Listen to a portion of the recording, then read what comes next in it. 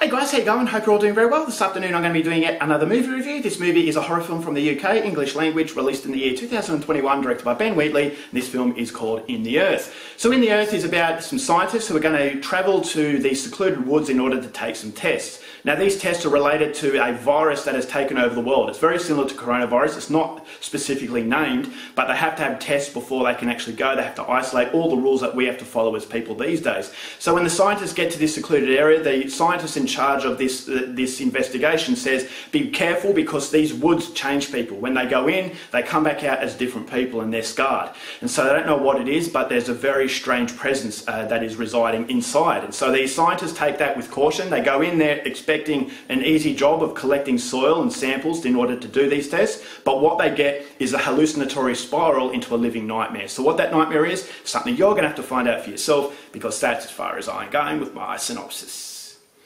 Now my thoughts on In the Earth. I had highly anticipated this movie for the longest time. I was so excited to see that Ben Wheatley had another film coming out, but for reasons unknown, it took forever to come out here in Australia on DVD. So Ben Wheatley is one of my favourite directors. He's a director that creates a very distinct style of his own. Kill List and A Field in England are amongst my favourite movies of all time because of the fact they're so different. And this is a director who has a lot of confidence because he's a very acquired taste. And the best art is subjective art. A lot of people are going to like it, a lot of people are going to hate it. This is not a generic storyteller. This is a storyteller who's willing to actually appeal to his fan base. His fan base is the reason why he's such a big name, and he's paying tribute to that fan base, whereas he's not actually giving in to the majority. He doesn't want to make films solely for the purpose of making money, and that's what mainstream Hollywood does, and this is what a lot of directors do. They fail to create their own style because they're worried about the negative feedback, whereas Ben Wheatley obviously doesn't care about that feedback because he makes movies that stay true to him and stay true to the people that like him. And so coming into Earth, I was very excited because this is a director who hasn't really disappointed me yet,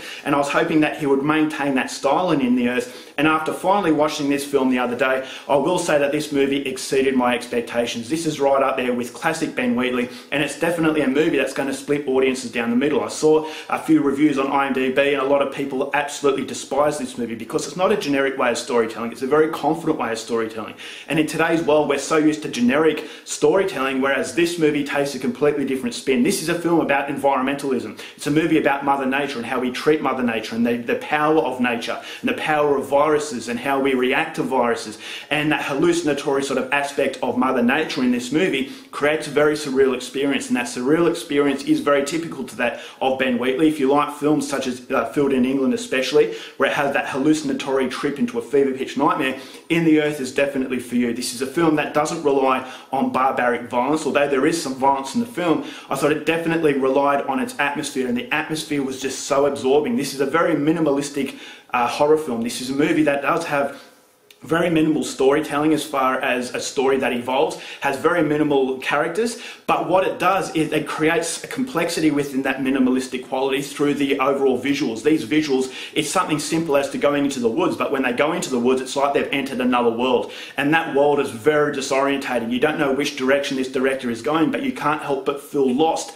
in the imagery that he creates. There's a lot of strobe lighting, there's a lot of very vibrant colouring that just makes a nightmarish atmosphere, and this is exactly what I wanted from a horror film. That's exactly what I wanted from Ben Wheatley. It's very reminiscent of A Field in England, which is a slight criticism I have of the film, but I will say if you are into environmentalist sort of lost in the woods sort of horror, then this movie is definitely for you. It has some really bizarre set pieces that just took me off guard, and because you don't have a safety net, because you have no idea where Ben Wheatley is going to take you, you have no sense of control. So it's like a car that's gone, you're in the passenger seat but no one's driving, and you're hoping that it's going to stay on the road, but you're always fearing that's going to veer off. And so the way that this movie veers off into different territory I thought was incredibly interesting. And so not only is the cinematography absolutely fantastic, not only is the complexity to the minimalistic storytelling fantastic, but the acting is fantastic as well, especially from Reece Shearsmith. If you are a fan of UK cinema, Reece Shearsmith is a household name, even in television.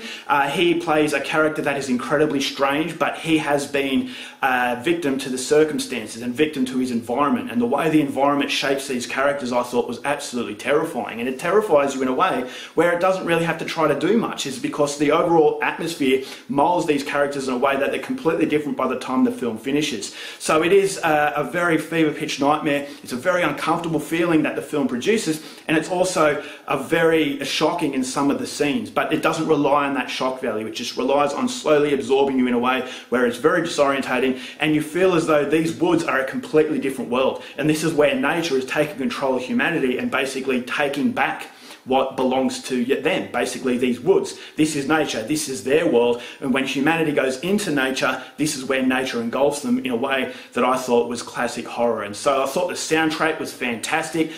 Very, very Ben Wheatley. If you are a fan of this guy, you know exactly what I mean. He just takes stuff in a very minimalistic way, but he just creates an experience that you just have to see. If I had criticisms of In the Earth, is that it was very similar in some of the aspects of Field in England. If you've seen A Field in England, that does have a very hallucinatory way about it, but there were scenes in this film that reminded me of that movie. So it wasn't completely inventive in its creativity, but pushing that aside, that's only a very, very minimal criticism of what was just a very bizarre horror film that demonstrated very good performances from the acting. As I said, especially Reece Shearsmith. It does go down into a very creepy environment that will just engulf you and have you transfixed to the screen from start to finish. So it doesn't look like much on the outside, but once you delve into the heart of this movie, it is quite symbolic, it is thought-provoking, but it's incredibly dark. So be careful, but if you are into Ben Wheatley, this is essential viewing. So as a result of that, I'm going to give In the Earth 4.5 stars. Alright guys, that's it for my review. Hope you enjoyed it. Till next time, keep watching movies, and I'll see you later.